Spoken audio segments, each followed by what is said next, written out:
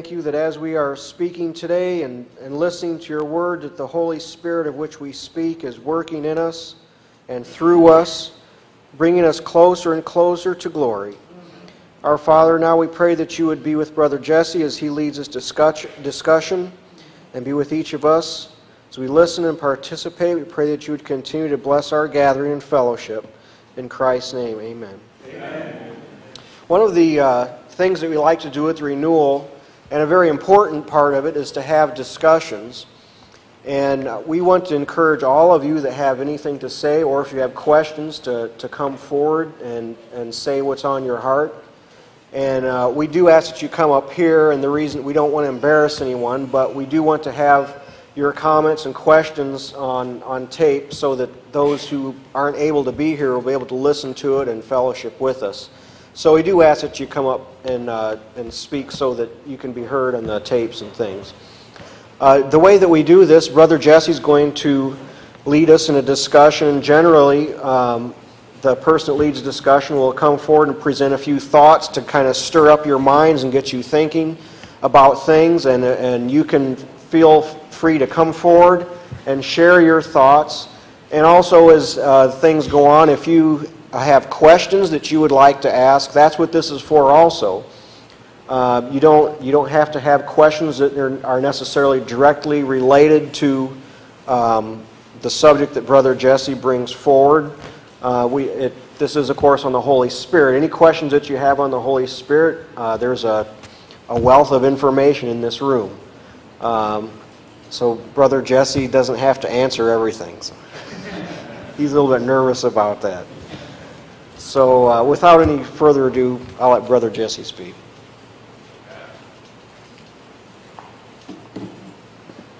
I need to pray once more. Father God, I do not want this to be a showcase of human power, of fleshly wisdom, dear Lord. I need this to be, and I want this to be an opportunity for your Spirit to work among us. Dear God, I pray that for my own self that I would not seek this out as pride. I pray that I would not rely upon my own wisdom or upon my own understanding, but I pray that I would open up my mouth and your words would speak through me. I ask, dear God, that I would step aside and join with John the Baptist in saying that you must become greater and I must become less. I ask that you would be with us in our discussion. I pray that wherever you convict us, that we would speak. However you guide us, that we would follow. In your Son's holy name I pray. Amen. Amen. As Brother Mike mentioned, this is a discussion. Anything is open. Questions? Speakers who have forgotten things that they were going to say, I invite you to go ahead and step forward and say whatever you might have left out of your notes. Also, for those of you who are in the middle aisles or perhaps don't feel because of children or whatever that you can make it up to the microphone, I do have a wireless, so I will come out and, in the style of Geraldo, ask your questions from the audience. So if you have anything to add, there is absolutely no restriction that would keep you from encouraging one another. I do, however, feel that my words will be inadequate as a creature to the Creator sort of style. I do have clumsy speech. But something that we're going to be talking about today is the ministry of the Holy Spirit in reaping eternal life.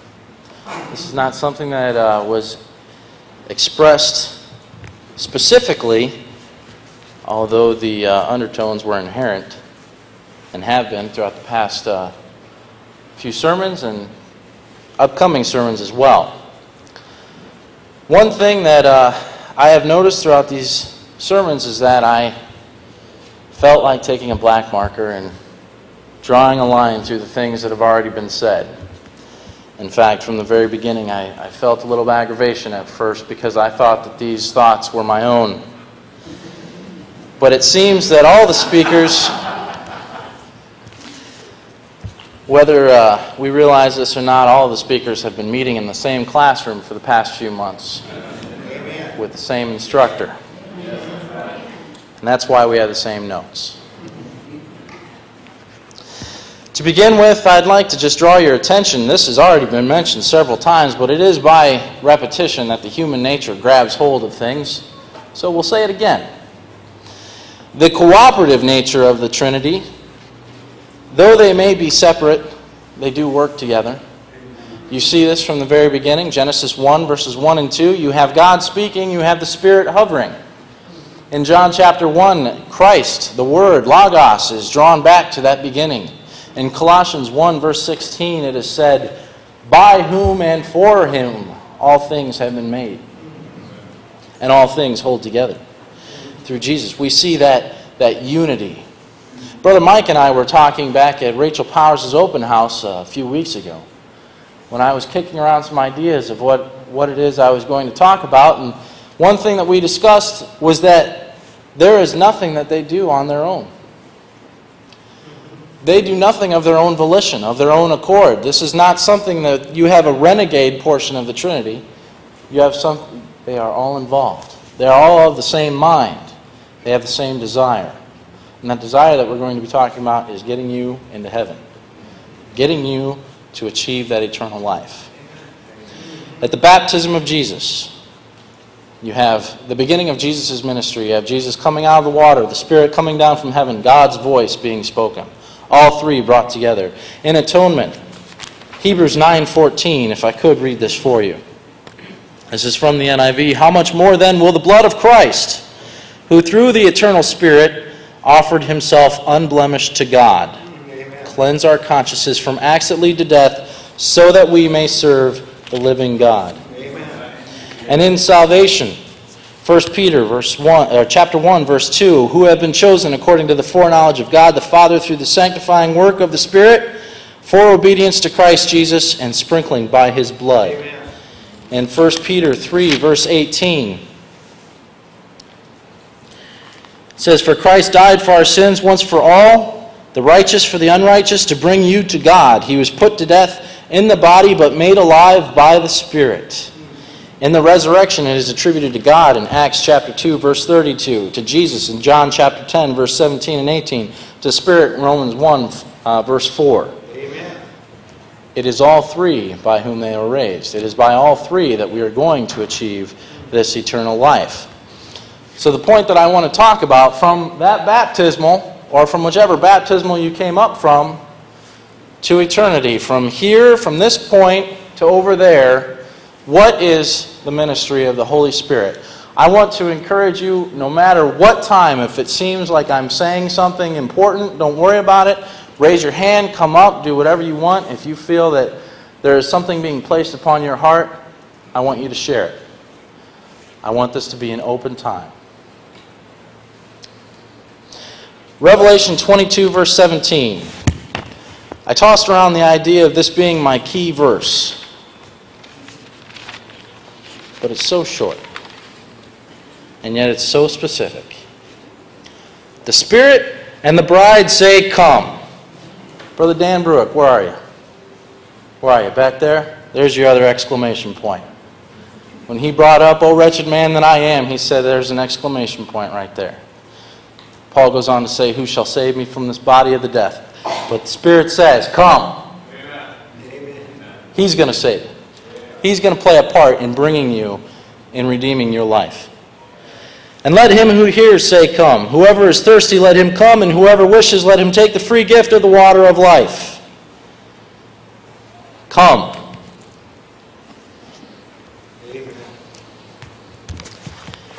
In John chapter 14,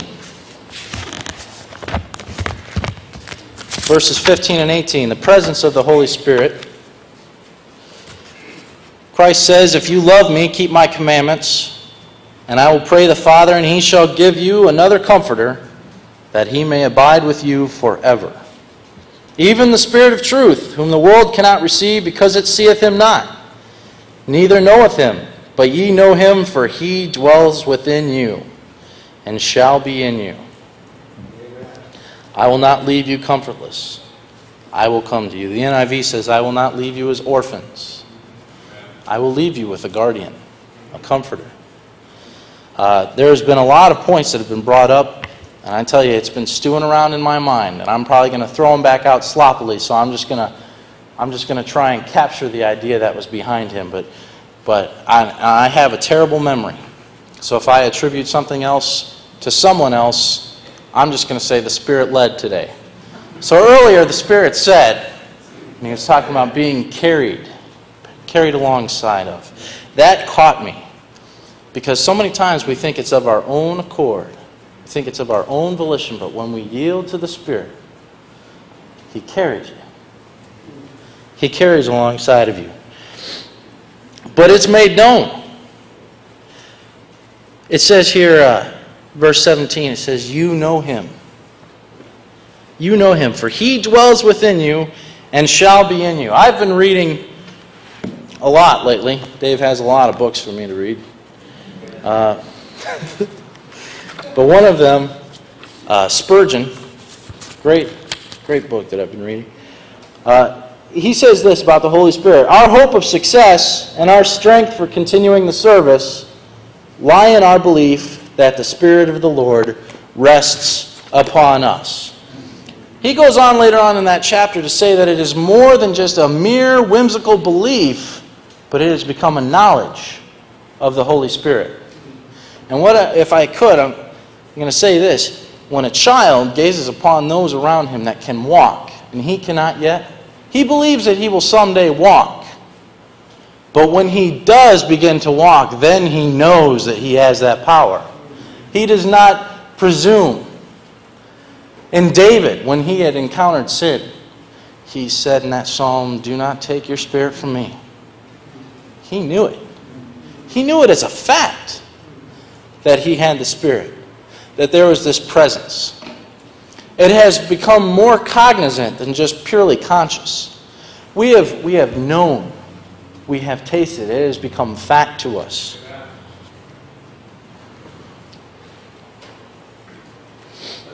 Yes, Brother Bill.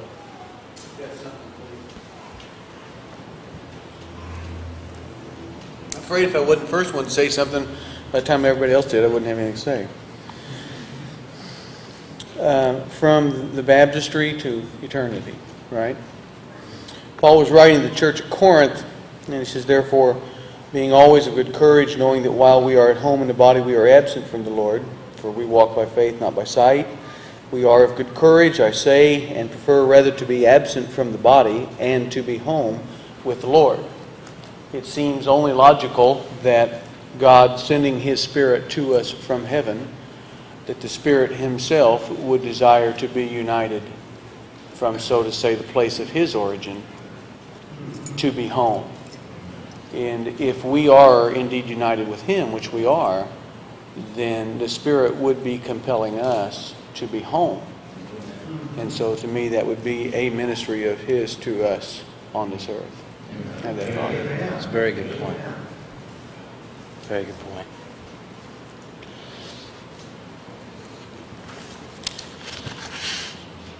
In Romans chapter 8, verse 5, it says, they that are after the flesh do mind the things of the flesh, but they that are after the Spirit, the things of the Spirit. One thing the Spirit makes known, when you realize that the Spirit is in you, you notice what you're thinking about. You notice the things that just repulse you. And you notice the things that tug at your heart. The things that make you cry. The things that make you sing louder and deeper. This brings us to the next point I wanted to talk about, was the transforming power of the Holy Spirit. Galatians. There are 3 books mainly that you should probably keep your fingers in. One of them is John, the other one's Romans, and the third one would be Galatians. We'll be jumping around from those 3 today.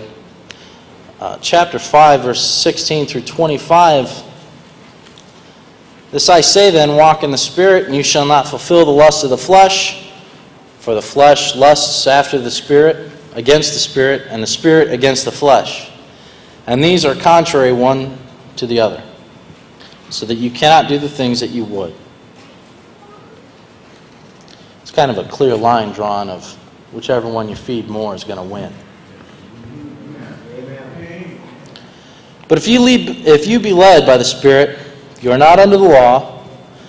Now the works of the flesh are manifest, which are these: adultery, fornication, uncleanness, lasciviousness, idolatry, witchcraft, hatred, variance, emulations, wrath, strife, seditions, heresies, envyings, murders, drunkenness, revelings, and such like, of the which I tell you before, as I have also told you in time past, that they which do such things shall not inherit the kingdom of God. But the fruit of the Spirit is love, joy, peace, long-suffering, gentleness, goodness, faith, meekness, temperance. Against such there is no law. And they that are Christ's have crucified the flesh with the affections and lusts. If we live in the Spirit, let us also walk in the Spirit. Paul seems to denote a clear line, kind of drawing a line in the dirt and saying, which side are you on? Make no mistake, he didn't combine the 2 sections. There is no overlapping. There's a clear separation. And he says fruit, not fruits. Not a possible, you have love but not joy. You have peace, but you don't have long suffering. It's a fruit. It comes out that way. You know, I was thinking about Norma. She's not here. She wasn't feeling too well, but when she was giving her testimony the other day, and she was talking about her story,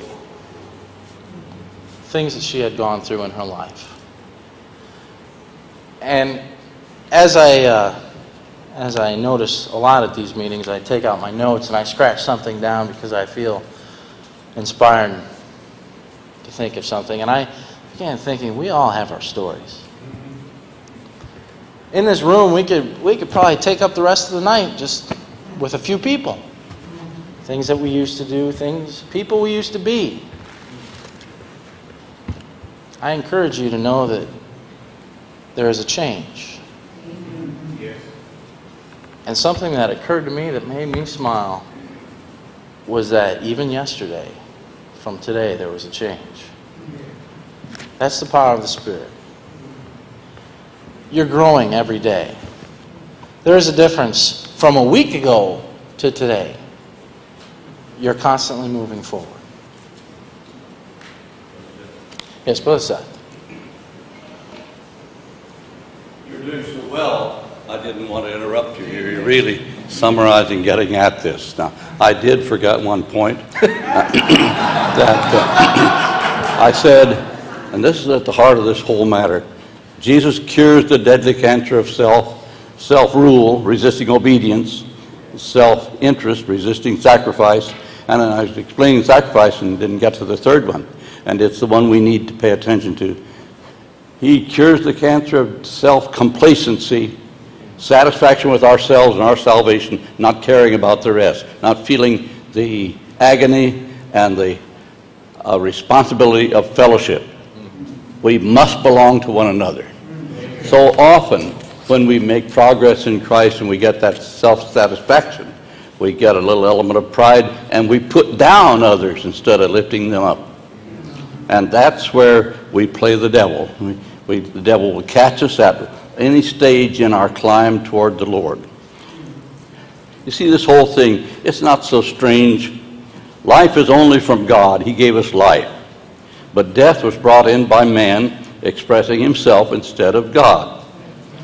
We are redeemed then and restored by return to God through Jesus giving himself unto death to rescue us from the condemnation of the law and make it possible for some by faith to be reconciled to God through his sacrifice, so that the sentence of God is taken away, and reconciled by God by change of heart, so that the resistance to God is taken away. And reconciliation is a very important thing. A young man that's starting a new church in Lee Summit, Missouri, adjacent to Kansas City, mentioned that he was stressing reconciliation, and then relationships, and then responsibility in building a new church. That was a good thing, but we must get that reconciliation with God. Now, 1 Corinthians talks about God was in Christ reconciling the world unto himself. It really is an essential thing. I just get distressed how many times people that seem to be trained in the Bible and leading in the church come up with the idea that Jesus' death didn't really pay the penalty for our sins. They make it some kind of a moral change. They want again make it humanistic instead of. Our life is altogether from God. Our salvation is altogether from God. We just have to be receptive. We just have to be open. We have to be willing. Are you willing to be made willing to let God be God? Through reconciliation, through giving us a basis of faith by which, and an appeal of love and an example of the power of faith, he remakes us. We have to get in a position where he can actually reinvent us, recreate us. And in this, he cures the deadly cancer of self. But nearly every human being thinks, I have a right to myself. It is absolutely false. I don't have a right to my own feet or my own ears or my own head or my own tongue. That right is forfeit. We have earned death.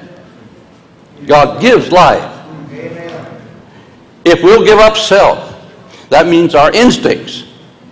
That means our basic habits. That means our most defensible qualities. The Apostle Paul counted all that was gained to him be lost, all things but lost, for the sake of the excellency of Jesus Christ instead. And then, wonder of wonders, we give Christ everything, and we find we have been given by him the gift of life again.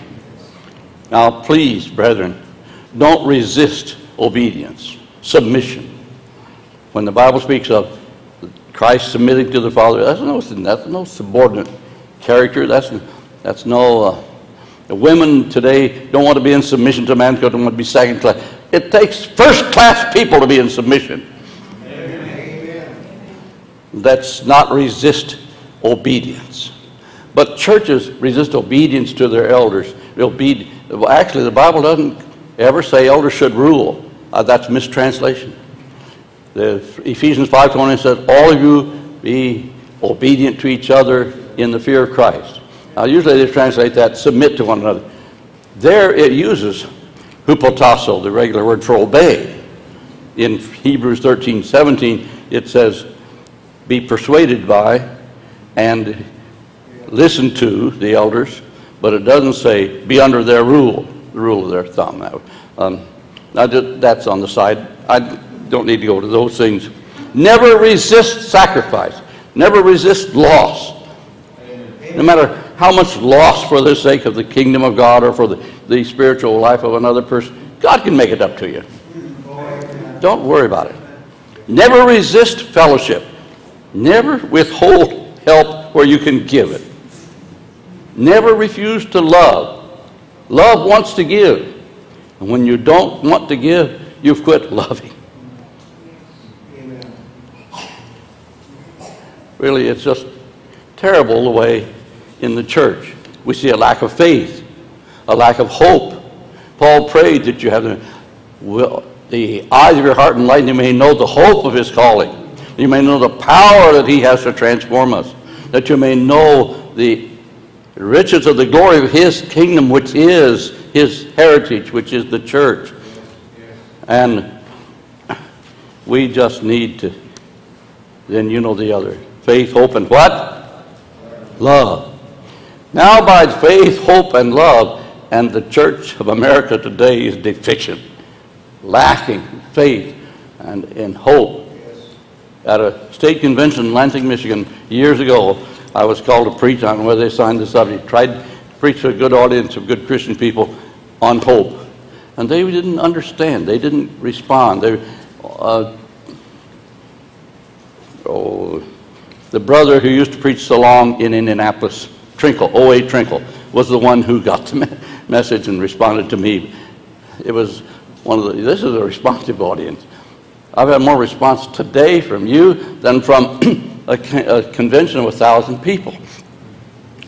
Some people just don't understand what hope is because we're satisfied with American materialism.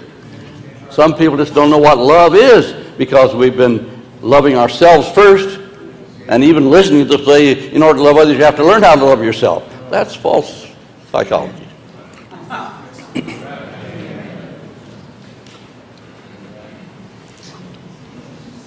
There was another point.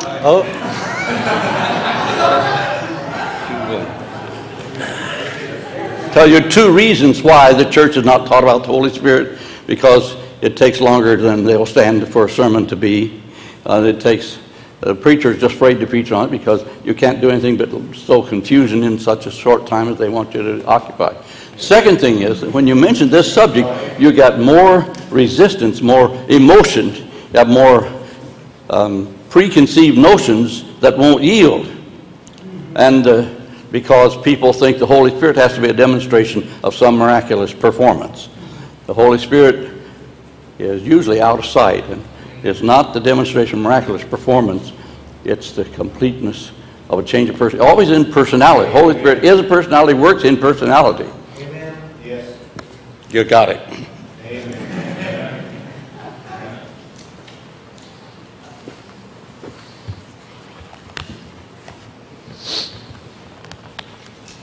Yes, is he done? I think so.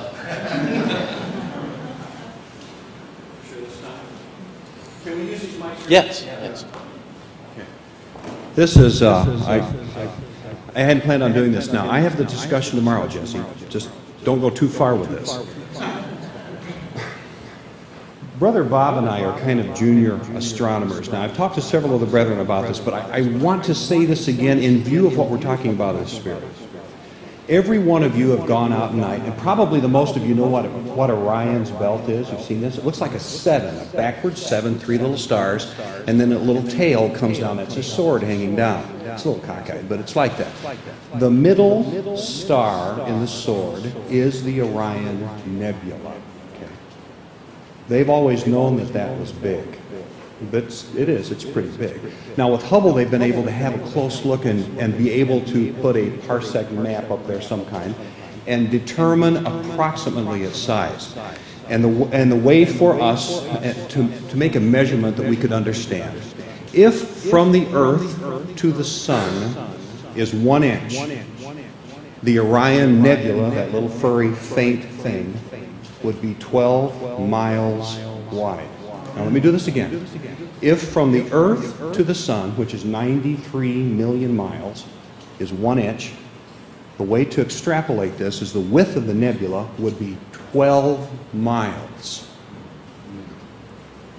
This is nothing more than a single example of the Word of God in its intensity of simple declaration, okay? When God talked about, when the Spirit talks about, records the creation, He says He, great light, bright light in the daytime, lesser light to rule the night, and in passing He says, created the stars also. That's it, okay. Now what I'm telling you, Brother Kenny talked about this morning. For God, last night, whenever you preached, for God so, or thus, loved the world. Listen, created the stars also. He's saying exactly the same thing. The magnitude displayed in this array of stars is on the same scale, methinks, of every promise and every statement in Scripture. Now, what the Spirit is doing for us now over time, we are being transformed by the renewing of our minds so that we can begin to conceive of what change is taking place in us right now. Another thing, Bob and I jokingly talk about this. You brethren talking about just barely touching the hem of the garment. We figure with a good pair of binoculars, we might be able to see the hem of the garment. Okay? This is just the beginning. Now, Jess, don't go too far with this discussion today, but because I've got it tomorrow. I want you to think like that, though. This is what he said. And, oh, by the way, and he calls the stars by name? Mm-hmm. Okay. See? And he has their names. He has their names. There are a few tidbits like this in Scripture that begin to open for us somewhat of the work of the Spirit in introducing these concepts. One other little thing, I shared this with the brethren before. Another thing, and I'm just using astronomy as one little thing that we can talk about here in this room. Another thing they did is there's a very dark place in space. Okay, it's a dark, quiet place. It's usually busy. There's a lot of light. Well, there's a dark place there. They aimed on that with Hubble, and I'm not a Hubble fan necessarily, other than it's an interesting source of information of things that we've known for millennia. They aimed at that dark place, and they did a full power axis-to-axis zoom on the Hubble. And I'm going to have to move here, but see that light switch on the wall by the door right here?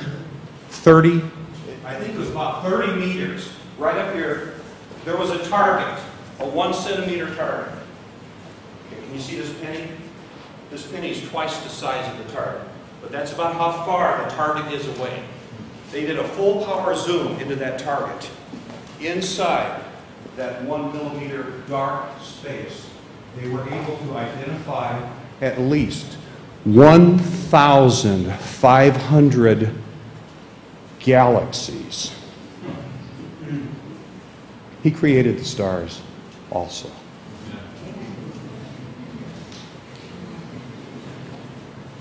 Brother Jesse, I'm kind of amazed by that. You would even choose that one because that's one of the two that God gave us the names of. Man didn't just choose that one. He didn't even name that one.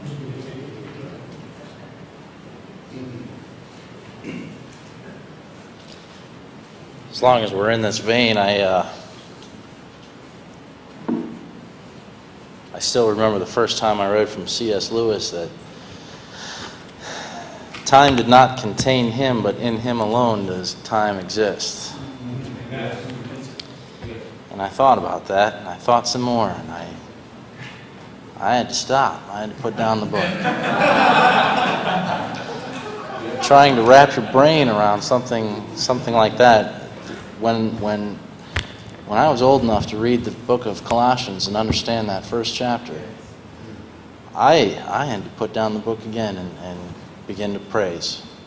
It is something that we are but dust. And to be able to think, or to be able to even come to a slight understanding, this dark glass,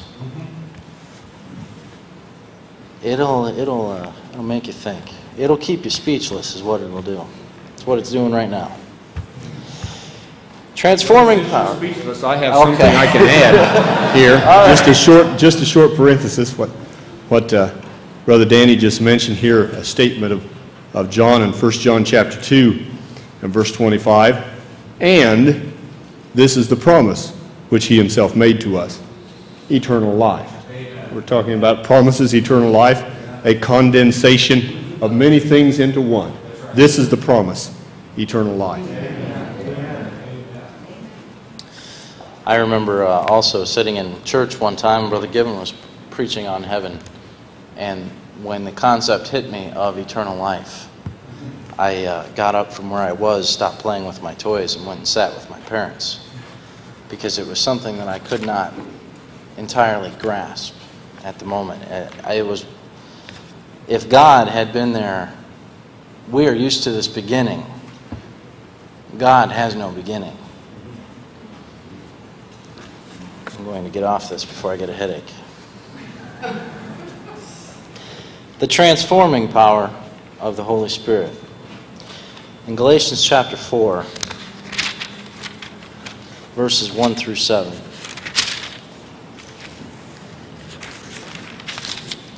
I say that the heir, as long as he is a child, differeth nothing from a servant, though he be Lord of all, but is under tutors and governors until the time appointed of the Father.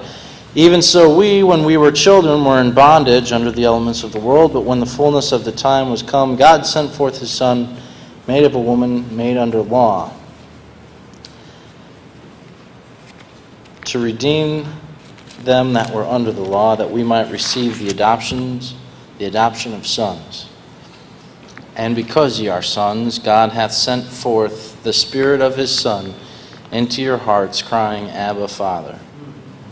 Wherefore thou art no more a servant, but a son. And if a son, then an heir of God through Christ. Amen.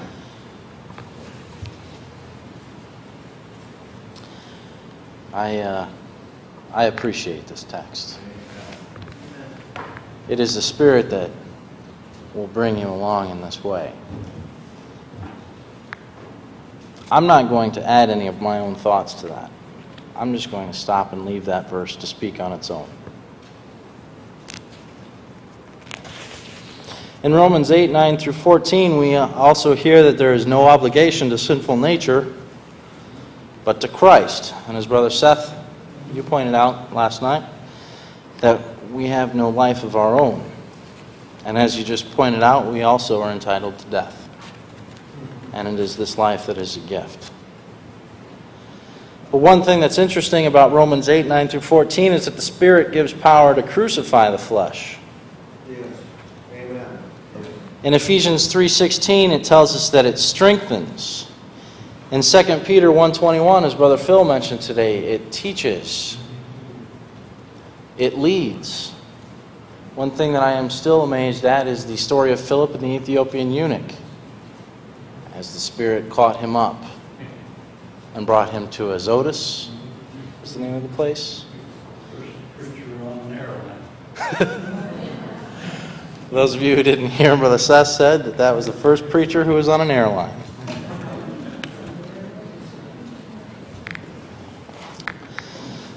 In John 16, 14, and 15, as we're beginning the teaching of and revealing of the Holy Spirit,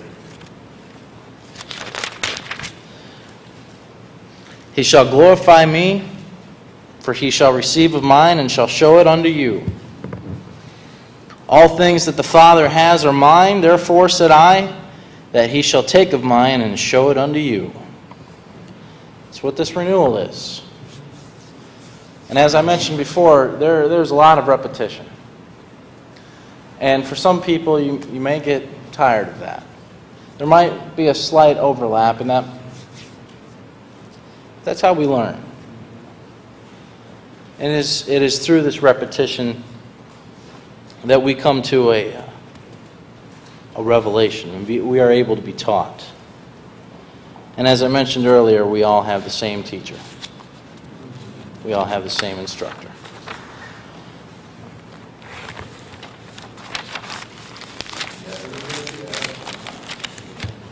Brother Al?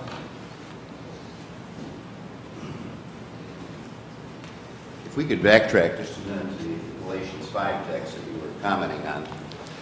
You know, these two texts, walk in the Spirit for you, and you shall not fulfill the lust of the flesh, and then the fruit of the Spirit. Those two items are two items that are talked a lot about in the church world. But a lot of times, and I suppose that's the way I learned them too, you know, you kind of just focus on that one thought out of the context. But I want you to see that in both of these things, both of these matters were locked in mortal combat.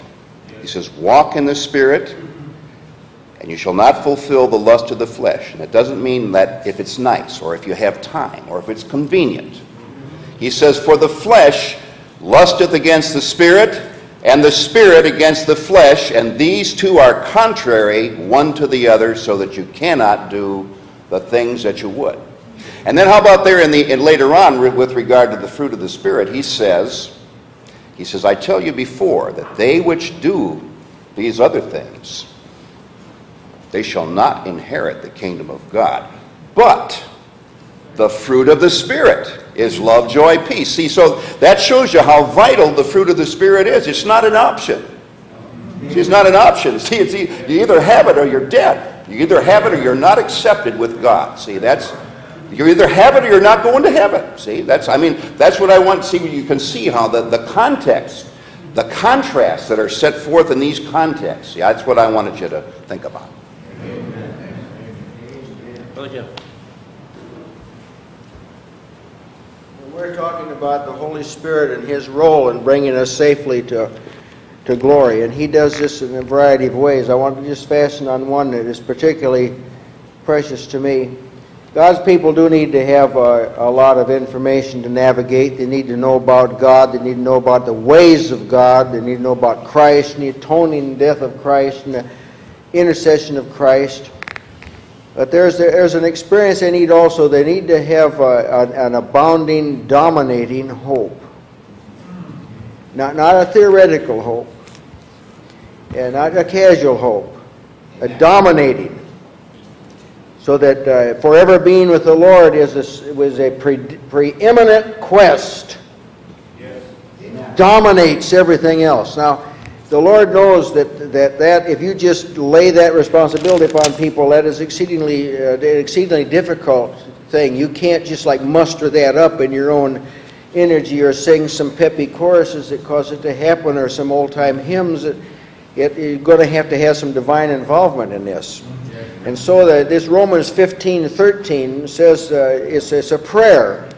But it kind of depicts what this love Brother Seth is talking about, what it compelled a person to do. He just sort of abandoned himself for the moment, and he said, "May the God of all hope fill you with joy and peace in believing, so you may abound in hope through the power of the Holy Spirit." So the Holy Spirit has got to have something from God in you to work with. You can't abound in hope till the God of hope fills you. It's hard to go to heaven grumpy. Now let me tell you. This is a joy of salvation. This is the joy. We joy in God. I like that older translation because it arrests my attention. We joy in God. And we rejoice in hope of the glory of God. You had to be close to God for this to happen, but it'll happen. God will fill you with joy and peace. Even if there's turmoil all about you.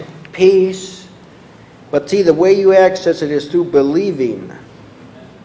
Well, thank God for that. I'm thankful for that. What if He just said, "Joy, if you can walk on water, I'll fill you with joy and peace." I mean, there's an example of people walked on, at least two. Jesus walked. Peter walked for a little bit. He walked on the water to go to Jesus. What if He said, "If you could part the Red Sea, then I'll give you this"? You have an example of someone that did this. You could stop the sun and turn it back a few degrees. What if He just said that? What if He said, "If you can call locusts down, or if you can turn water into blood, or if you can axe head swim," just the small things. If you could do that, then I'll fill you. No, it's through believing, which it puts you in a responsive mode. I thank God for that, and encourage you to actually seek that not only for yourself but for your brothers and sisters. There's a lot of Christians, people, that need this, and they don't even know they need it. I don't know that the Romans knew they needed it. I don't know if they knew. They did after Paul told them what he'd been praying for. Then they knew it. So when you pray for these people, tell them you did that. So I've been praying that God of all hope would fill you with joy and peace and believing, so you can abound in hope through the power of the Holy Spirit. I guarantee it'll bless their soul. Take my opportunity for an exit there. Just a few thoughts, perhaps not as coherent as some of the others. And Brother Jesse brought up this matter of the fruit of the Spirit. First thing that come to me is the fruit of the Spirit. The flesh can poorly emulate it at times, but it's really an encouragement if you find that in yourself you really do have joy. See, this can't be conjured. That's an evidence that the Spirit of God is bearing fruit in you. So really it's an encouragement if you find or you can identify in your own life the fruit of the Spirit. And you'll know if you don't have it, because you might have a pretty good outside, but you'll be hollow. We all know what that hollow feeling is because we had it before we came into Christ. And then talking about that high calling of God in Christ Jesus. And as Brother Rick was speaking this morning, I thought to myself, well, now I know that high calling. It's come unto me. You can't get a higher calling than that, to come to God Himself. And that's what really He's calling us to, is to Himself. And everything else is in order to that. And what gracious words. It would have been gracious if God had only said, you're free of condemnation. That would have been gracious from our Creator. But He went beyond that. There really isn't a word in the language that I'm familiar with to really communicate the great giving of Himself. And the love, I suppose, comes as close as any word that we have. But for our Creator, against whom we had sinned so grievously, and I'll make this personal, against whom I had sinned so grievously, that He would say to me, come unto me. Not only do I want you, I'll pay for it. I'll do everything you can't. Just come. You can see now where the sin of unbelief, whenever it says this is the sin that condemns people now, is unbelief. Because there's nothing else that can keep you from this Savior. He has made perfect provision, abundant provision for us all. And then just a digression. Some of the brethren in Missouri will remember this, but that Romans 8:26 text that our brother mentioned this morning about the Spirit also Himself maketh intercession for our infirmities. Because there's times when we don't even know how we ought to pray. We have a burden. We feel the need to communicate something. It's beyond our ability. All we can do is feel the need to bring this to God. We really don't know how to order our cause before God adequately. Now, I'll show you the perfection of the salvation and the extent to which God has gone. There is no part of us. There's nothing too deep in us, too high or too low. Everything, it's a perfect provision. In those times, the Spirit, whom we have been joined to the Lord with, He searches those deep things. He knows. He knows. And then He makes intercession according to the will of God on our behalf. See, and I'm looking forward to that day when I'm going to know even as I am known, because that's how well God knows me. He can say on my behalf things that I can't even say on my behalf. That's how complete this salvation is. He has left nothing to chance. And then we cannot take hold of eternal things if we would hold to things passing away. You can't do it. If you hold on to what's here, your hands are full. You won't be able to grasp, as it were, the things of God, because they're enmity. See, there has to be commonality in order to facilitate understanding. I've used this example before because it's a good one. I have a little dog, and I think I'm the only person who really loves this little dog. But that's okay, because I love him and I'm the mama. So, but that little dog, if I'm upset, he can perceive something about something's wrong. But I can't go to that little dog and tell him what my problems are, because he's a dog. He doesn't understand me. And it's a anthropomorphism here of a sort, and it's imperfect as most earthly examples. But see, unless we could be made like God in some way, we had no way of understanding. He could say it, and we wouldn't understand. You don't believe that? The devil, he was privy to the gospel, and he still provoked him to kill the Prince of Life. He didn't understand what God was doing, and he's greater in wisdom and in power than we are in our own strength. See, because they're not alike. He heard the words, he saw the testimony, and he didn't understand. And we won't either unless through the Spirit we actually partake of the nature of God. This is part of that great provision. How unsearchable is the depths of the knowledge of God. I'm probably messing this up because I'm nervous. His ways past finding out. I can understand why the apostles from time to time, whenever they would be talking about these great truths, would just break out in these great expressions of praise because they saw some of the greatness. And it's going to continue. We can glory in these times together now. But see, this is an upward track. Heaven is always above us. And we can just continue to grow in these things. You don't ever have to worry about being bored, like Brother Ricky said, because God is here.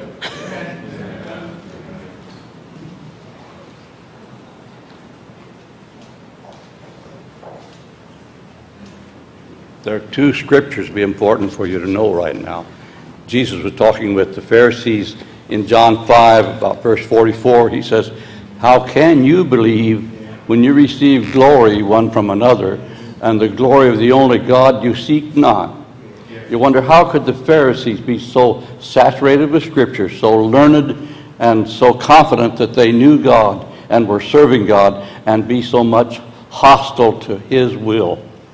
They thought they were something when they were nothing. How can you believe when you receive glory one from another? We compliment each other, and we should appreciate each other, but let's be careful about being satisfied with that. Amen. And again, in 1 Corinthians 8, Paul says, if anyone imagines that he knows something he doesn't yet know as he ought to know. Amen. Just thinking you know is a sign that you're kind of ignorant. So, have confidence in God. Faith. All there is to religion from our point of view is faith. And we got beyond faith when we got confident in our ability to arrange it. There was a wonderful story Edwin Hayden told me 40 years ago that one of the Coreys, Aber Stephen Corey, of the famous apostasy and the UCMS and the International Convention agencies, told this story. The devil was training his henchmen, and one question had, if you saw a man going down the street with a package of pure truth, what would you do? Well, one's going to overpower him. No, you can't beat him. He knows what he has. He'll die. You just kill him. I'll buy it from him. No, there's no price he'll take. So finally, well, the answer is just tempt him to organize it.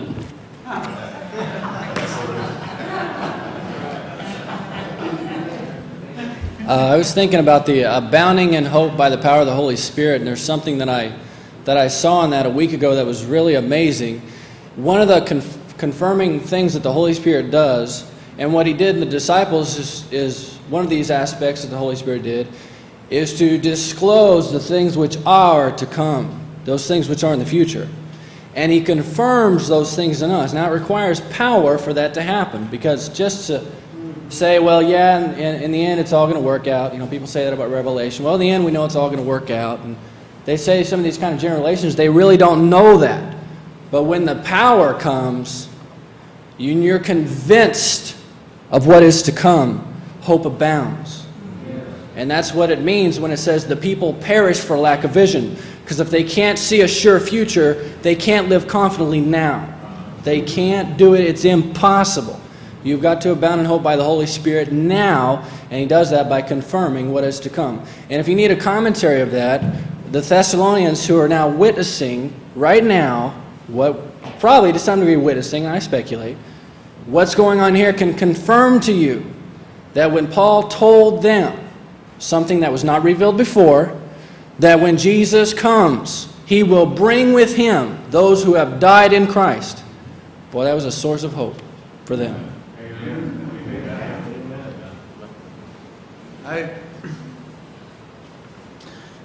I was thinking about what Brother Gene said earlier about one of Brother Seth's classes. were at 20 after 7, he said, Brother Hutchcraft, would you like to join the class? I've been there too, Brother Wilson probably remembers, but really I wondered, you know, when the Spirit works with us, I know in my life, He has had to work overtime to get some very simple things through to me. And I was just wondering from a purely physical point of view, I wonder sometimes what His response is when we finally catch on to some of these things. If there is a response, yeah, finally. I didn't think He was going to. I just wondered about it because He works a lot with us. Brother Dean, I saw your hand there. I was afraid I wasn't going to get an opportunity. Brother Dave's message, he mentioned that we are as Christ. We are born from above, and we are born of a natural birth. And I recall, when I was sharing this with Brother Tim, but I recall when that first dawned upon me, you know, and this is the Holy Spirit that teaches you these things. It's the Holy Spirit that causes this to dawn upon you, that you are as Christ when He was in this world, as He was, and we are totally reliant upon God, because Jesus was. See, He abode in the bosom of the Father while he was on this earth. Well, if we aren't constantly abiding in Christ, how do we have a chance to escape this world? And I remember this dawned upon me. There's a lot of things I can recall when the Holy Spirit just ministered these things to me, and it was like a light went on. It was just astounding. And I remember this matter of this in 1 John here about the anointing. It says, "But the anointing which ye have received of Him abideth in you, and you need not that any man teach you, but as the same anointing teacheth you of all things, and is truth, and is no lie, and even as it hath taught you, ye shall abide in Him. And now, little children, abide in Him, that when He shall appear, we may have confidence and not be ashamed before Him at His coming." That we may have confidence when He appears at His coming. This is what we're aiming for. Have confidence when Christ comes. Confidence at the time of the judgment day. And we do have confidence in Christ. But until that time, we have confidence in Him even now as we're living in this world. And that's the message. Abide in Him. Abide in Him. Die to the world. Die to yourself. Live for Him. All to Him. He is our master. Right? These things we're not observers of the gospel. We're participants in the gospel. And that's a hard thing for flesh to grasp. And flesh really doesn't want to grasp it. It has to be that we, using our kingdom abilities, which we are kings and priests, using our kingdom and priestly abilities, then we are to keep this flesh in subjection and glorify God in our flesh. This is, and we cause the flesh, we force the flesh to bow. And, you know, every knee shall bow and every tongue shall confess, even though those that, someone mentioned this earlier, even those that don't want to confess it now, well, they'll be forced to confess it. Well, we can force the flesh now to confess it. And we want to serve and glorify God in our flesh also. And we can do it under the direction of the Holy Spirit. But that's how reliant we are upon the Holy Spirit. But if you walk in the Spirit, you'll not fulfill the lust of the flesh, as Brother I'll just mention. And that's the conquering power. It's doable.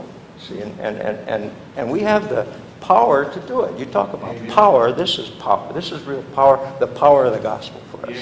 And I tell you, I really enjoy this meeting of this talking about the Holy Spirit. This has really been a great joy to me. Amen. Yes,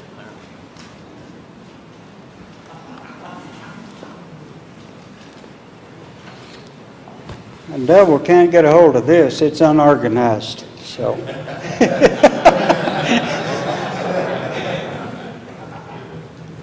a couple of thoughts that had come to my mind. I think some people, if you ask them if they would like the grace of God, they would all obviously say yes.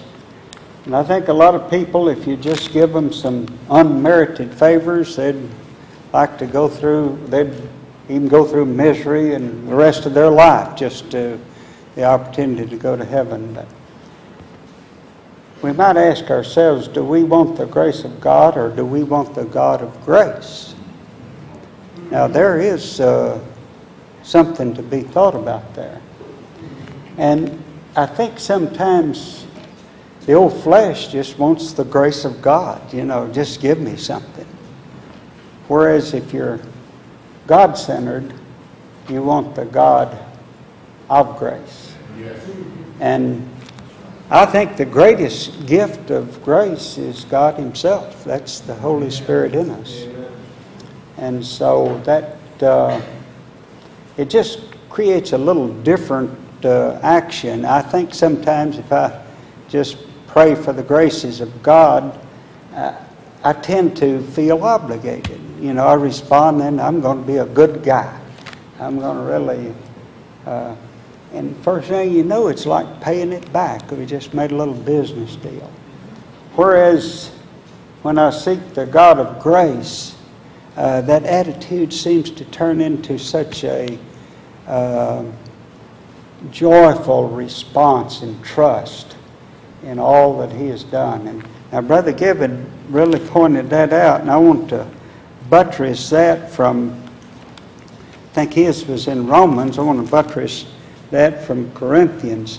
Now here Paul dealing with a bunch of people that was really more interested in the grace of God than they were the God of grace. He says, I call God as my witness that it was in order to spare you that I did not return to Corinth.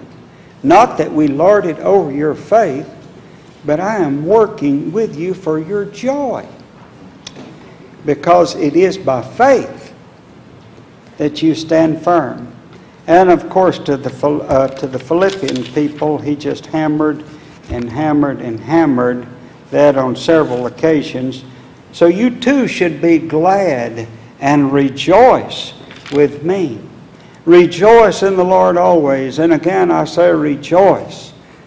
And he concluded, I rejoice greatly in the Lord that at last you've renewed your concern for me. So that joyful trust is a more appropriate response to this great God of grace. Amen. Amen.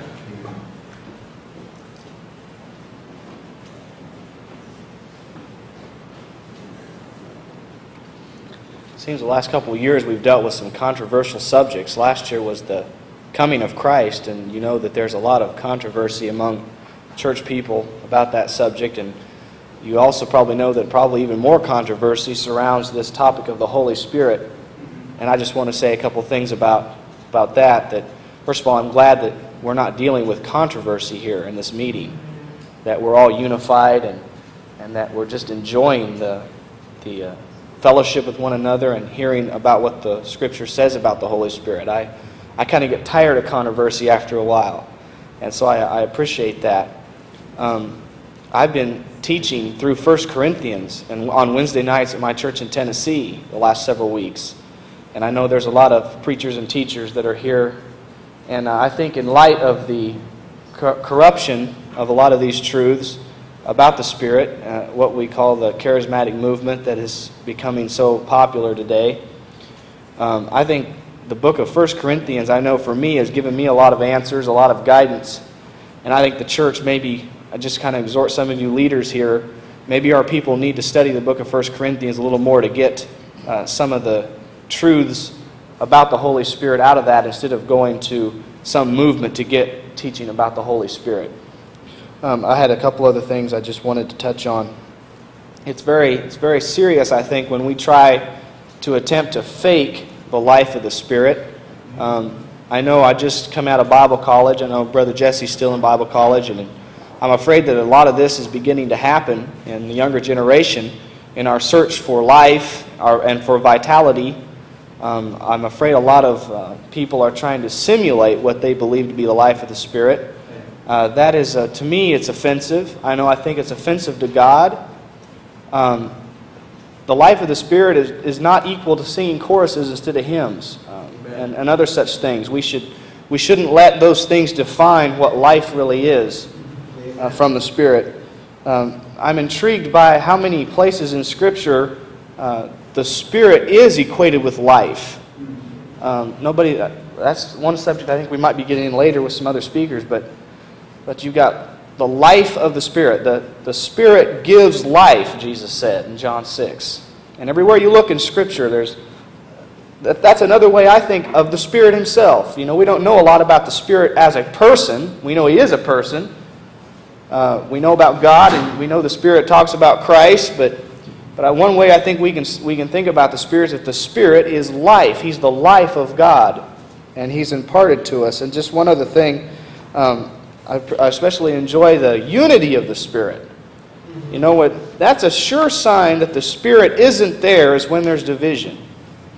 When there's strife and when there's gossiping and when there's all of those things that go along with that we see so often in the church, that's just a sure sign that the Holy Spirit is not there, that the dove has flown the coop, so to speak. So I'm appreciating the unity that is here, that's always here at these renewals, and I hope that in our churches that we can duplicate the unity of the Spirit. Well, Brother Ken Smith is coming forward. I was thinking about that myself. When I came in through these doors here and I saw all these brethren, I thought to myself, there is not a lot that I have in common with them after the flesh. I don't know a lot of you after the flesh, but it is by our Spirit. It is by the Spirit of God that has overcome these shortcomings of our flesh that we are united in Christ. Brother Ken. Just a thought stirred up by Brother Given's comment about our joy in the Lord and rejoicing in hope. Every Thursday night I have an opportunity to meet with a group of men, probably sometimes 30 to 40 men. It's somewhat of a captive audience since they're at the Indiana State Prison, but they have the choice of coming to our meeting or going out for recreation. So we have men that have made a choice to come and spend some time around the Word of God. Indiana State Prison is a level 4, which is a maximum security prison, so most of them that are in there for a long time, and they're in there for some things that we don't ask them what they're in there for.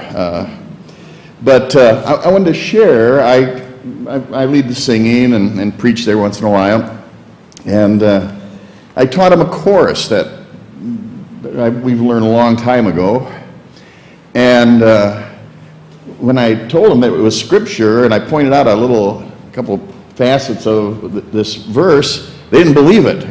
They was like, "We'll check that out," and so they checked it out. Now it's become one of their favorite verses to say to each other and to sing, and I just wanted to share this with you. It's in the context of God telling, "I've done great things for Zion," tells the daughters of Zion to rejoice because he's overcome their enemy for them.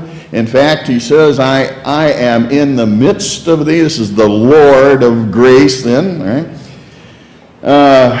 He said, in that day, this is Zephaniah 3:16 and 17, in that day it shall be said unto Jerusalem, fear thou not, and to Zion, let not thy hand be slack. Now here's the verse that they love. The Lord thy God in the midst of thee is mighty. He will save, and he will rejoice over you with joy. That was a thought that never occurred to them, that God was rejoicing over them. But that's not all. Listen to the rest of what it says here. He, that is God, will rest in his love. And I said, that's why he joys over you. It's not because of you, it's because of him. But now here's the number one thing that they like about it. It says, he will joy over you with singing. Now get a picture of that. How many of you ever thought about God singing, joying over you with singing? Not when you're singing, but God is singing over us. What a thought that is. If that doesn't stir our, if we can really see that, really get a hold of that God, His love for us is a very active and, to use human language, is an animated love for us. God isn't just sitting there saying, well, them kids are doing pretty good, you know. I mean, He's a cheerleader for us, you know. We know, what does it say? When one of us repent, what happens in heaven? The whole party. The angels rejoice, and God sings over us. And I just want to encourage you with this fact that God sings over you. He rejoices with you with singing. Sister Becky, I saw your hand.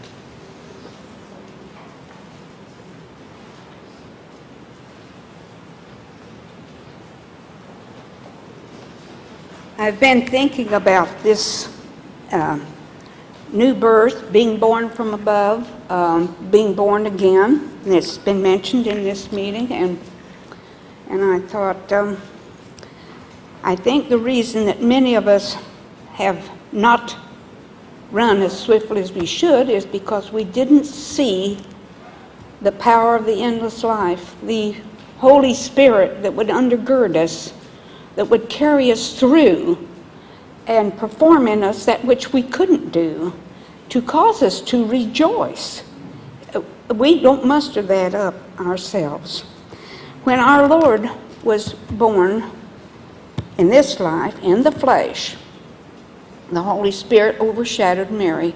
I know of people that have said they believe that Jesus was born, but not of a virgin.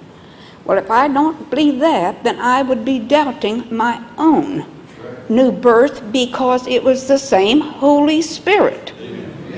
And it raised Him up through His childhood to endure what He had to do on the cross. It will do the same for us. And if we have not seen that, then we've denied this help, this Holy Spirit that God has promised us and sent, a comforter, He's called. And how we have gone along on our 1.5 cylinder, if we even had that much going, trying to operate on it instead of full power. We have just not been dominated and ruled by the Holy Spirit. We have denied that help that God has said He would give us. I pray that I don't let this truth pass from me. I see it so clear today, and I know it, but I do know this other warfare too.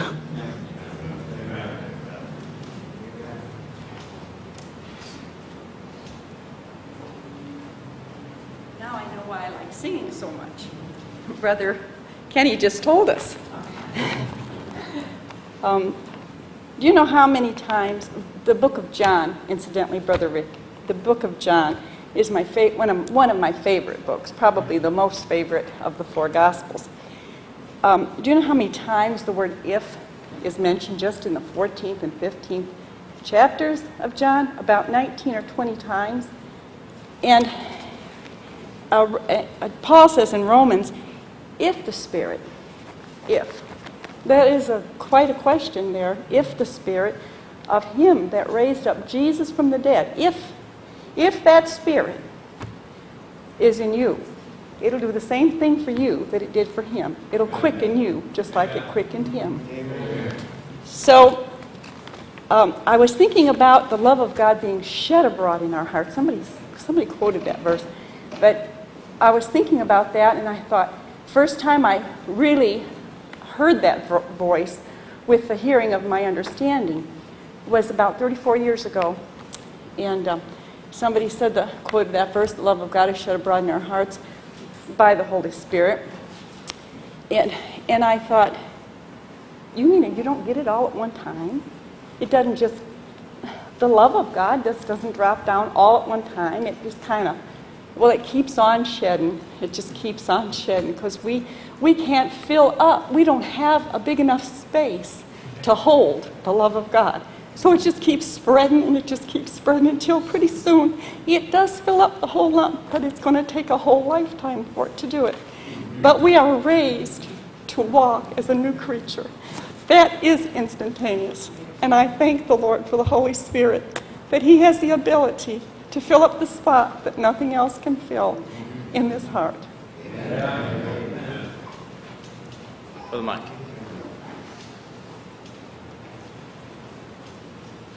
I wanted to tie together a few thoughts here that have already been expressed. Like Brother Danny was talking about the stars and the things that we can see through the Hubble telescope. You know, Solomon said, "Shall God indeed dwell in the earth? The heaven of heavens cannot contain him." And as Brother Kenny ministered to us last night, that the gospel is so big, it's so vast, and God's wisdom is so large. You know, we think sometimes we know a lot, but and there's other times I sit back and say, man, I don't know anything yet. You know, there's so much more out there. And I wanted to tell you something that I've learned. I want to tell you something that I said one time that was really stupid. And tell you what I've learned from it, so maybe you don't go there.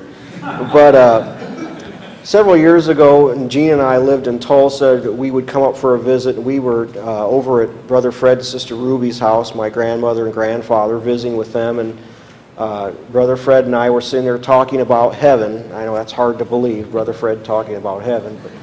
But we were sitting there talking about heaven. In my youthful zeal, I wanted him to know that I wanted to get on the conversation and that I was growing in the Lord, and I wanted to impress him with some of my thoughts, you know. And I said, you know, it'll be wonderful when we get to heaven and we'll finally be there and we'll be known as we are known and we won't need the Holy Spirit to guide us anymore, you know. And of course, you know, now that I know that that's pretty stupid and it's not true. Because the Holy Spirit's ministry of eternal life is not going to stop when we get to heaven. Matter of fact, from one respect, it's just going to get started. Romans 8:10 tells us that if ye be Christ, the body is dead because of sin, but the Spirit is life because of righteousness. Now, Jesus died to make us righteous, and that's for a purpose. That's so that the Holy Spirit could move in. The forgiveness of sins is not an end of itself. The Holy Spirit moves in so we can move up. The Spirit is life. And if we don't have the Spirit, now or then, we don't have life. We are God's because of the Spirit living in us. He's indispensable and absolutely necessary. The Spirit stamps us as God's children. And like Brother Jason said, that's why this has come under such attack in our day. Why there's some people that seem to be that's all they talk about is the Holy Spirit. It's distorted and things get all out of whack, and they're all the way to the other side. People never talk about the Holy Spirit. Well, this, as the Lord would say, an enemy hath done this. You know, the Spirit is indispensable, and He truly, He is the minister of eternal life.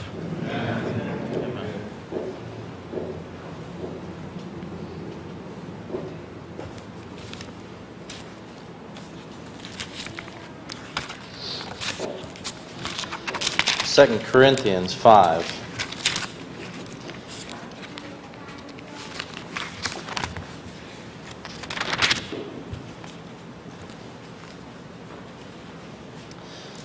Verses 1 through 5.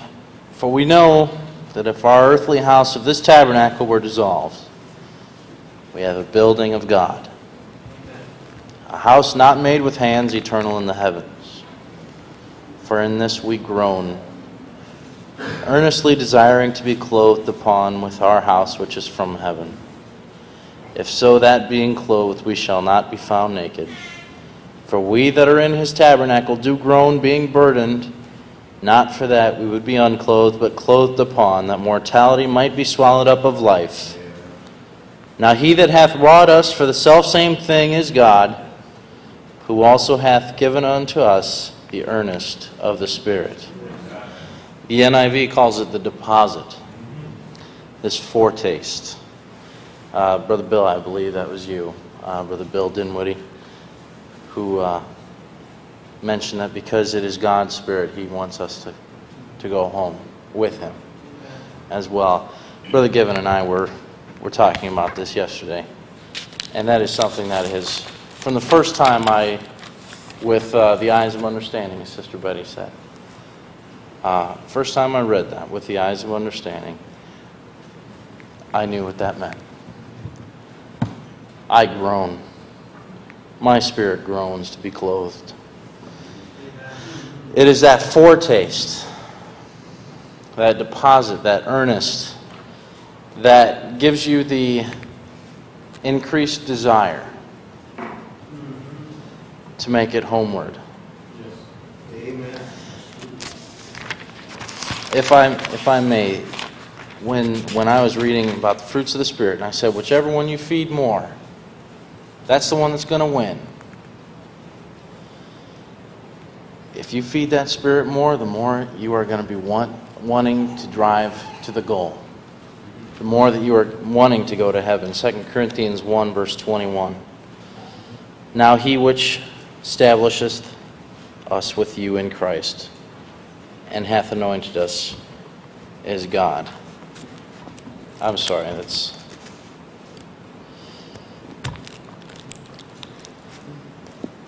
I'm a little bit off with these. But I want to open this up for a little bit more discussion. If anyone has anything else to add, if not, I'm going to throw out my final quotes. Brother Bill Parsons.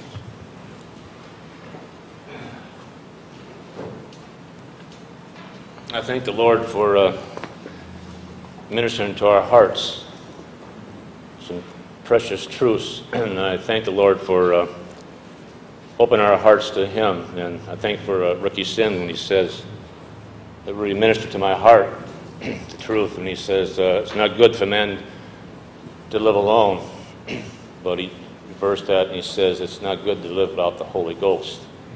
That really ministered to me, and I thank the Lord for that. It burned in my heart. I rejoiced in it. And it was a long, long time ago, before I even knew the Lord, I read the scripture. And it says, whosoever speaketh against the Son of Man, it shall be forgiven him. But whosoever speaketh against the Holy Ghost, it shall not be forgiven him, neither in this world, neither in the world to come. And that put such a great fright in me. I was by myself at home, and it just tore me up. And I begged God, oh God, forgive me. God thought, not forgiven in this life and the life to come.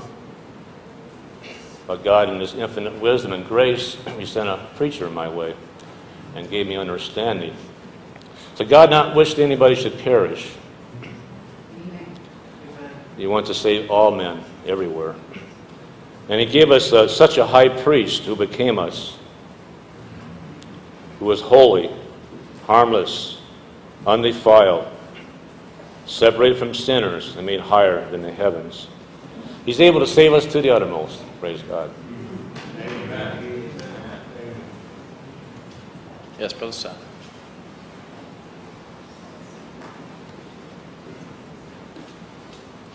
This discussion has been good to depend right straight on the Scriptures, and maybe we've covered most of the Scriptures about this. I think no one has mentioned Galatians 6. Be not deceived, God is not mocked. Whatsoever a man soweth, that shall he also reap. He that sows to the flesh shall of the flesh reap a grave full of corruption. I added a corruption. He that sows to the Spirit shall receive eternal life. Now, that sowing is every choice, every deed, every thought, every preference or wish that we have. Take it all to God, exercise in all things, walk by faith, and walk by the Spirit. We tend to reserve certain times and certain special key choices for this subject. And the rest of it, we just think we have a right to the human life. The ordinary human life is deadly. Yes. The ordinary human life, when am I going to learn that it's not mine to live? When can I think the body I live in is not mine but the body of Christ? The life I live is not my life but the life He gives to me, and I should rejoice in it. He gives us wisdom. This word helps us, this kind of meeting of minds, our ambitions should be. But whatever little bad choices, selfish acts, lazy, selfish, and indulgent attitudes we have, are sowing what we're going to reap.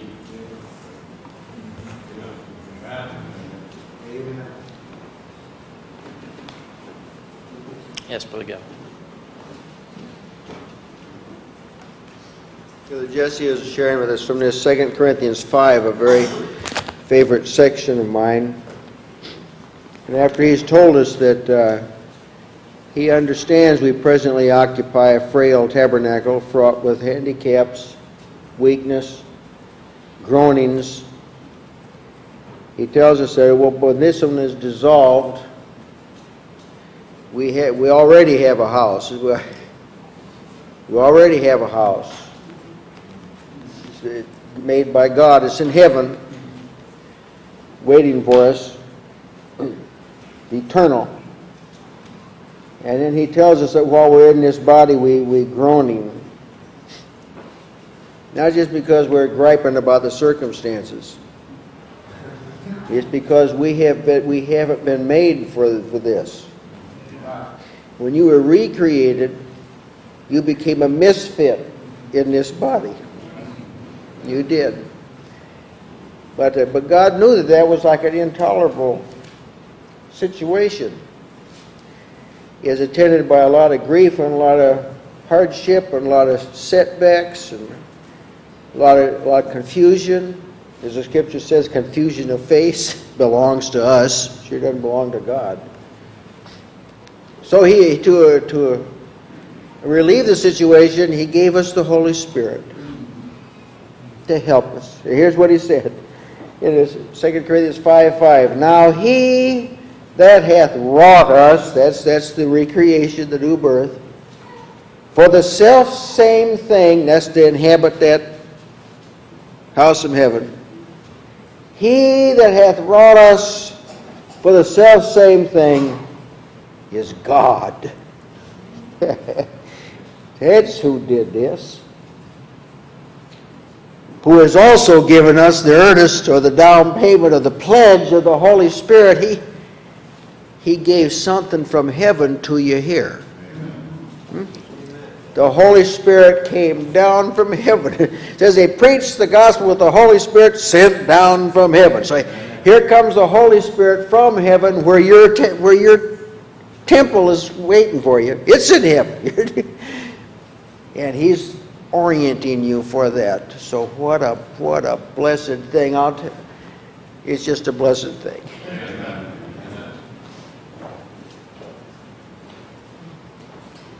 Just a couple of things. You don't know how the comments of the brethren provoke thinking. I really enjoy this part whenever I get to hear what everybody here is thinking about. But Brother Bill said about blaspheming the Father and the Son, and that'll be forgiven you, but not if you blaspheme the Holy Spirit. It's not that you're not against God in each of these things, but it's the capacity in which He comes to us in your rejection. The Father, He has a purpose and a plan and a will, and you can repent of rejecting that. And Christ has done a great work, and you can repent. But the Spirit, that is personal contact with God Himself. You have rejected. It's like you've tasted that the Lord is good and said, I don't want any. It's a personal affront to God that goes so deeply. And if you don't have the Spirit, you're none of His. So if you blaspheme the Spirit, it's like if you fell off a big ship in the middle of the ocean and somebody threw you a life preserver with a rope on it and you said, don't you have any red ones up there? And the ship is passing you on. I don't like that rope. It's nylon. I want a real rope. Well, you've passed up the provision. You've denied that which was given you that you could get hold of. And the Spirit, this is just, I've thought of these things, but I love to listen to you talk to it because it just like clears it up a little bit better. The Spirit is the communion, the fellowship, the union, the oneness. We've used a lot of words with God Himself. And now, Brother Michael, I'm not going to call you dumb because you're not dumb. and you've said a lot of things that have edified many of us here. But as you said that, looking at what you said, you know, I could analyze it in the comfort of my pew without having to expose any dumb thoughts I might have had. That to say that when we get to heaven, we're going to have no need of the Spirit, which is union with God, and what is heaven, after all, but more union with God and fuller capacity. That's kind of like saying, oh boy, now I'm engaged. I don't have to have anything to do with that guy. Or going through the ceremony and saying, okay, good, I've got a house now. He can live upstairs and I'll live downstairs, and maybe we won't even have to see each other. Or, you know, it's just, that's not what you got married for. And that's not why we've come into the fellowship of the Spirit with. It is in order for that closeness, for that personal unity, to know our Creator, to know the joy that He wants to know us. And we're conformed because when we see Him, we see that what He is so much better than what we were. When it first really come home to me, I mean really come home to me, the scripture that says, in me, that is, in my flesh, there dwelleth no good thing.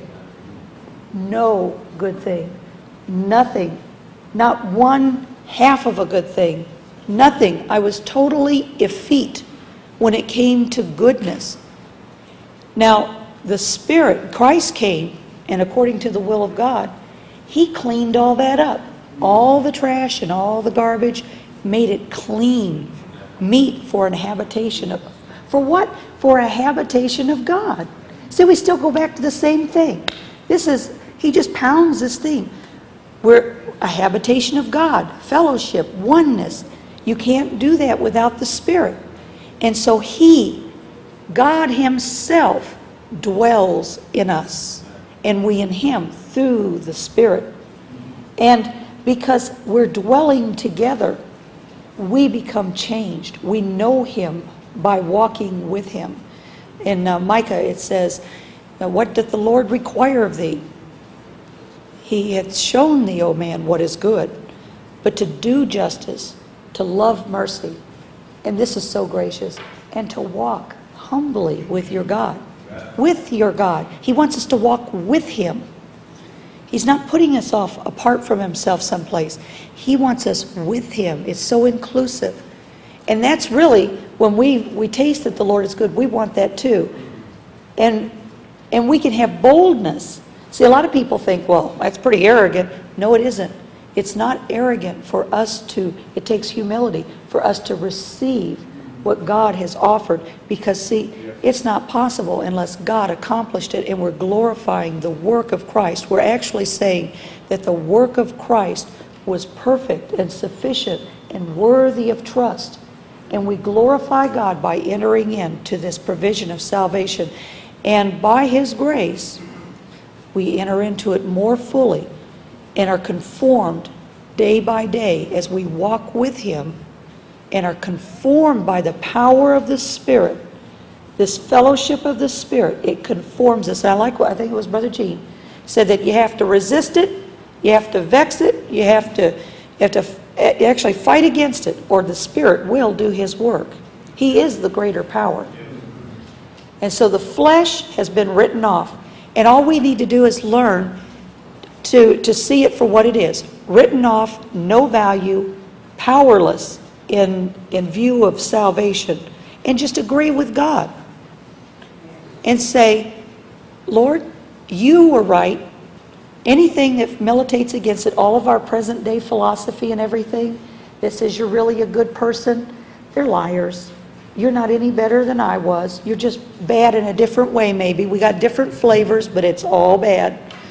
And just say, truth, Lord, truth. That I am not what I was. So we repudiate what we were. We agree with Him and say, it wasn't worth anything. It's not what I am now in Christ. And then cleave to the Lord with purpose of heart.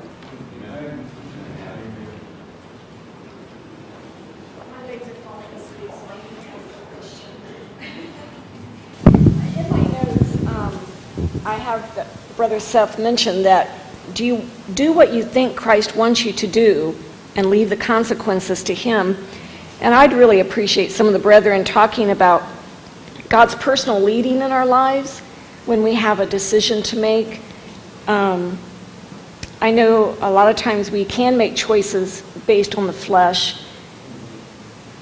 And I realize that we're supposed to receive confirmation from God's Word according to His leading and through His Spirit and through circumstances. But sometimes it's hard to trust, we can't trust our feelings or our mind. And sometimes I don't even know if it's the voice of the Holy Spirit. So I would just like some comments on God's personal leading in our lives in relation to service for Him. God doesn't say in His Word, move to such and such a place and serve me there. And sometimes we have gone to such and such a place and then we think, oh, we don't think the Lord really led us here. So I would just like some comments on that. Go ahead. Yes, there are three answers that are very common. Of course, the guidance of the Scripture. Study the Scripture and go by the principle of the Scripture. Second, the apparent opportunity of fruit for God. Third, the feeling that it's a challenge for me to surrender to, not an opportunity for me to be glorified or gratified in myself. And fourth is that the brethren that know the situation agree. I mean, a consent of the brethren is an important part of work.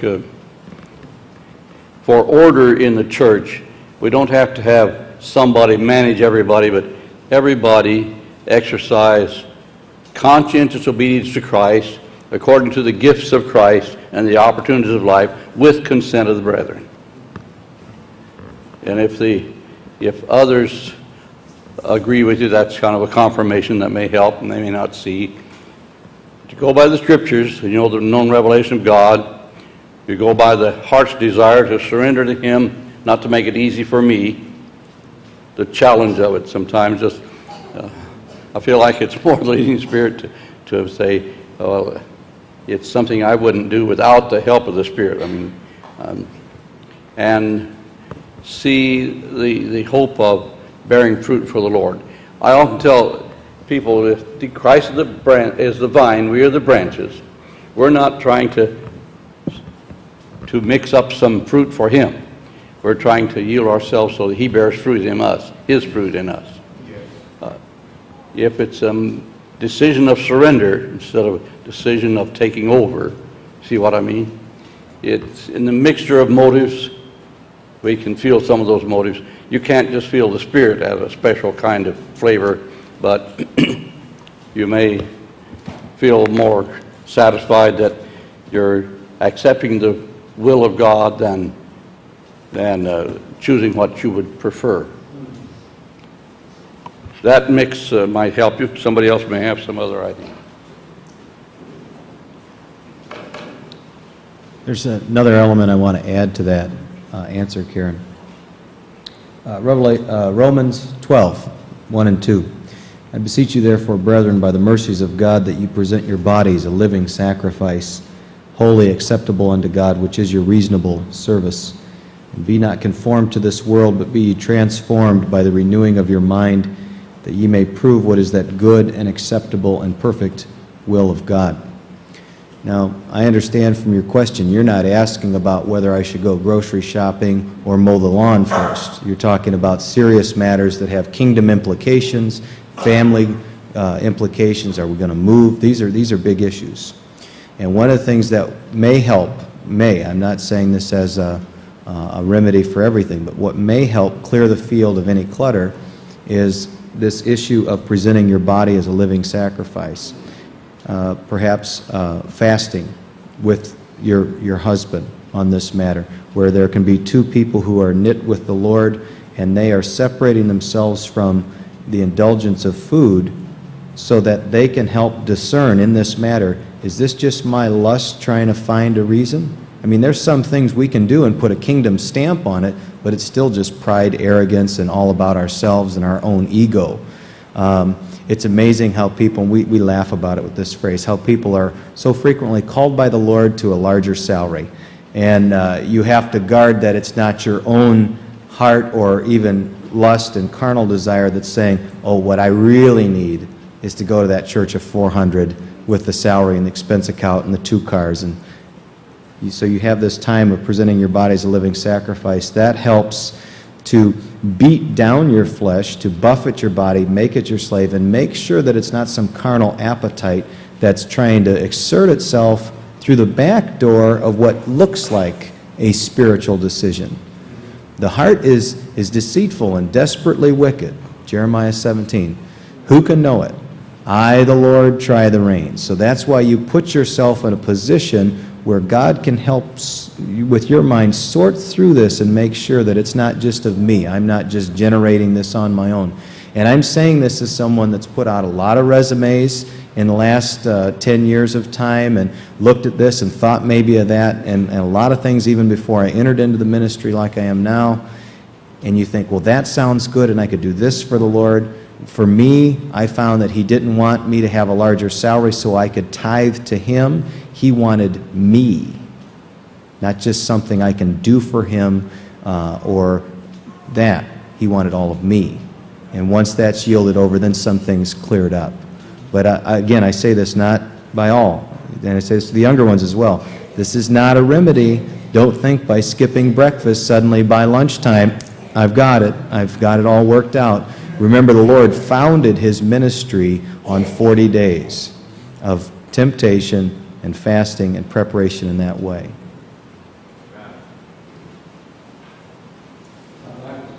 I'd add one idea that when you have made that choice and undertaking it, if you're devoted to God, He can make that your place. There isn't just someplace else that was magic. If you can serve God in one place, you can serve in another place. And when you have done that, and you don't get the salary you expected, don't give up. Just continue with that choice. Make good with your choice. And let God enable you. He may purposely give you a testing time.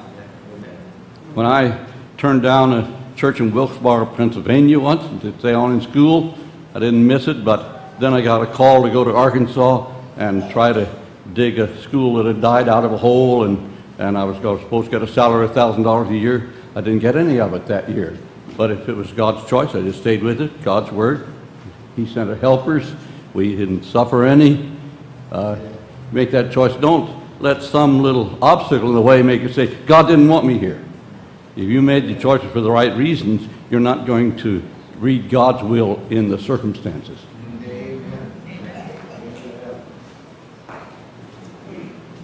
This may sound a little simplistic, but it really is not. In the kingdom of God, the Lord directs His people from within Christ and within the circumference of God awareness, for you to use kind of a philosophical term, that the closer you get to God, He's able to direct you with His eye as you live by faith. Now, there's sort of an example of this in Acts 16.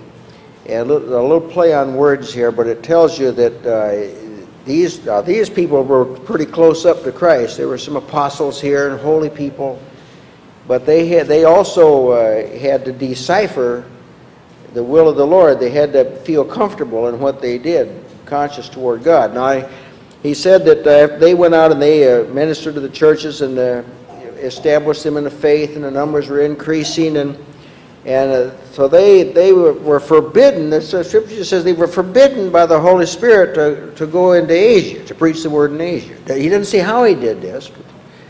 He just, because I think the Lord knows that people get caught up in methods and little routines. And you were forbidden, they couldn't get in there, even though they tried to go into there. Another place, it said that a little later, it says they essayed or tried to go to Bithynia. That must be the place. They had good reasons. They had noble reasons for doing this. But they were forbidden by the Spirit didn't allow them to do that. Again, He doesn't tell you how. But I'm assuming that they were close enough to God to get the signal. Precisely how it come across is not the point. They were close enough to God to get this signal. That's not the place to go. And then afterward, there was a vision. They saw a vision. Paul had a vision in the night of a man over in Macedonia. Now, you got to be alert to God, folks, to get a vision from God in the night and know what's going on. And he said he saw a man saying, "Come over into Macedonia and help us." But now look at what the next verse said. After he had seen the vision, immediately we endeavored to go into Macedonia, assuredly gathering. They pondered this thing. They just didn't jump up out of the seat and go. They were living by faith. They were living by faith, and God's already made a pledge that if we cast our care upon Him, He'll direct our steps. He's already, that's cast in stone. He embalmed that in print. And so they were living by faith, and here's an example of the Lord threw up a barrier here, and He threw up a barrier there, and He opened up an area here. But it was all discovered by living by faith and close to God. And you can trust that.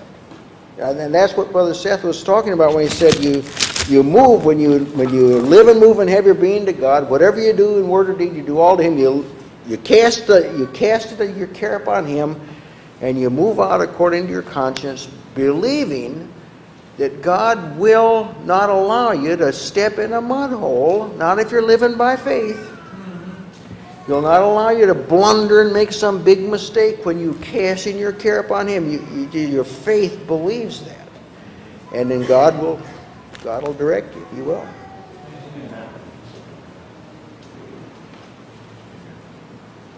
The subject of money always brings up lively discussion, doesn't it? I have to confess in my weakness, sister, that sometimes it's easier to see where the Spirit isn't than where the Spirit is. And I don't know why. It just may sound funny to you, but I read a one ad in the Standard here a while back. I was talking to Brother Dave about this earlier. I often look at what the churches, how they apply for preachers when I look for them. One said, "We want a man who has a love for the Word, people, and preaching." And then it said, "Salary commensurate upon education and experience." Now, my point in that is, if a church wants a man to come and to preach to them, and you have one man, his wife, and 3 children over here, and he has a bachelor's degree, and man, wife, and 3 children over here, and he has a doctorate, and both of them can do the same job, the salary is the same. Now, I say that from a man who is undereducated in the world's eyes, but that is the point. And I could look at that ad and I could say, the Spirit's not calling me to go there. That's for sure. Brother Al.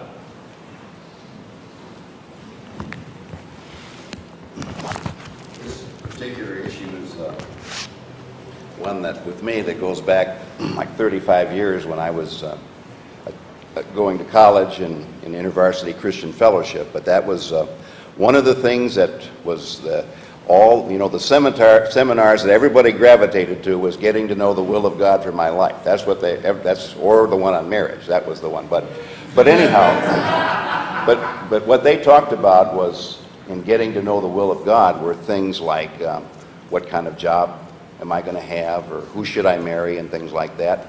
But you know, that's really not what the will of God is all about. I mean, that's kind of a surface thing. If it's about that, you know, that's really tangential. See, when you talk about the will of God, think about things like, "In everything give thanks, for this is the will of God in Christ Jesus concerning you."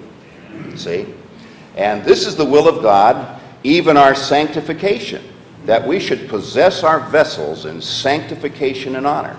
So the will of God is actually that we should live holy, and that we're on our way to heaven. That's the will of God. He wants us to come to heaven. See, that's the primary thing. That's God's according to the will of God and our Father. See, that's what God really wants. So if we keep the primary things in mind, what God's will is, then these other little things just kind of fall into place. Amen. We need to draw this to a close here. I would just like you to turn back to the verse that we began with, Revelations 22, verse 17.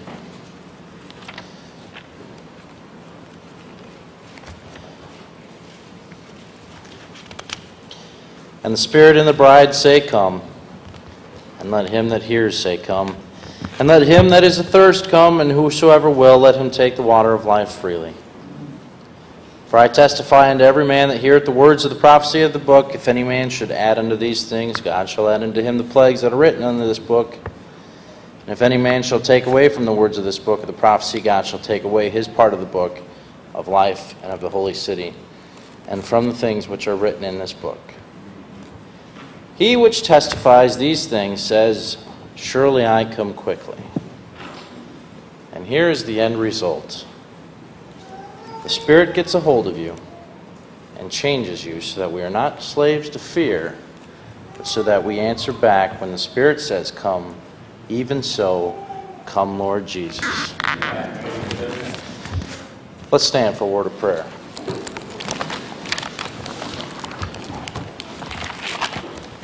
Lord, Father, and God, we honestly and sincerely thank you.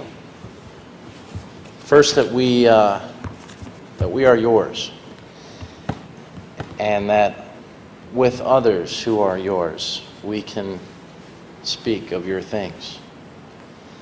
Dear God, we pray that we would be able to live out this discussion in our lives. We ask for your guidance in these matters. We ask for your shaping and your leading.